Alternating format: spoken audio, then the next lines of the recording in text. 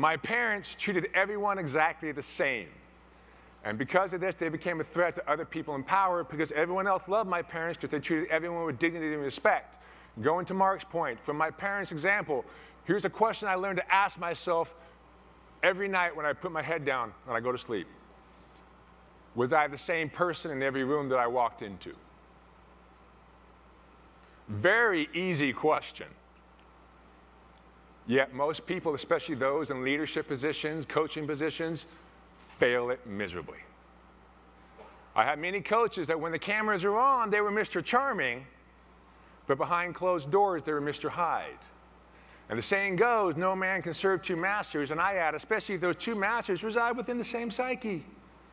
Because you're like, Coach, you said this yesterday, but now we're doing this today. I don't know who we're following. I guess you have to go at the whim of your moods. And maybe it's my hearing loss by having an advantage, but I'm actually really introverted.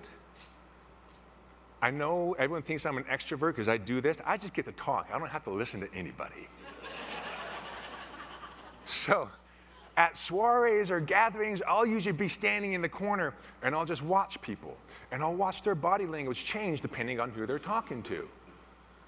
So a lot of people are not the same person in every room they walk into, depending on who they're talking to, if they have money, if they don't have money, if they can help their career or not help their career. And it's amazing how many people think others don't watch this. It's insane. Whereas if I had a coach that I knew if he treated everyone exactly the same, because, side note, double standards are the quickest way to kill your team. You will destroy your team with double standards. If someone can get away with murder and someone cannot. Doesn't work. I had a lot of coaches that were that way, but when the coach was consistent with every single player, treated everyone exactly the same, I knew that that coach would have my back when the owner put pressure on him to fire somebody.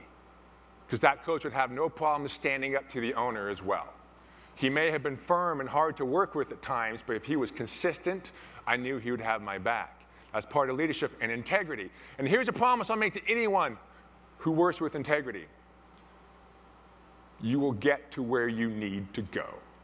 Maybe not where you want to go, but if you function in integrity, staying the same person in every room that you walk into, you will get to where you need to go in life. And when you are down, when you feel like you got nothing, and there are many times all I had was my integrity, is that little burst right there that made it easier for me to get up every morning and put my shoes on and go to work one more time. Knowing that I stayed true to myself through it all. Because you have a lot of people that would take shortcuts, compromising their integrity to get that trophy at the end, but they don't even know who they are anymore. And they will have sabotaged a lot of their relationships, and there's no one there to share it with. There's a price to pay when we go after our dreams. Discomfort. How uncomfortable are you willing to be to get what you want out of life? Everyone wants quick and easy. Those are illusions. Anything worth having does not come easy. And I only got that job, again, to be the media guy, the token guy at the end of the bench that wasn't good enough to play for $900 a month. I very easily could have cut off my nose, despite my face, and said, the heck with you guys. I'm going to go to law school or something. Instead, I said, fine, okay. I'm going to learn how to do a radio interview. I'm going to learn how to do a TV interview. I'm going to wear that Dr. Seuss hat at the elementary and go read to kids and learn public speaking. I'm going to learn how to do all these things that you're pigeonholing me into that will allow me to transition out of basketball when the time comes and make more money than I ever did as a basketball player. This is what underdogs do. You stick around long enough, eventually the tables turn. With my hearing loss, in the fourth quarter of a loud arena, everyone's deaf. So in the land of temporary deafness, the permanently deaf man is king. But you have to play into the fourth quarter. Most people stop by halftime. This is not to say that it was easy. I had bleeding ulcers, paying off medical bills still. And I was so excited when we went on the road, fitting in those tiny SkyWest commuter jets, because that meant $30 a day per diem money. You know, if I was feeling like a big spender, maybe, just maybe, I'll go buy a $5 footlong from Subway that day. But my main diet, as a professional basketball player, 26 years old, ramen noodles. Discomfort. What price are you willing to pay?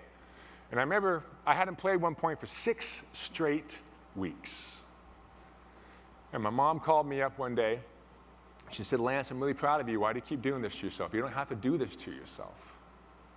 You can move on. You did a great job. And without being a victim, I said, Mom, because I choose to.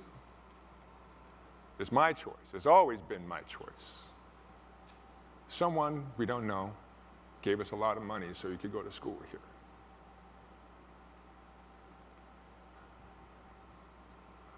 Still don't know that man's name.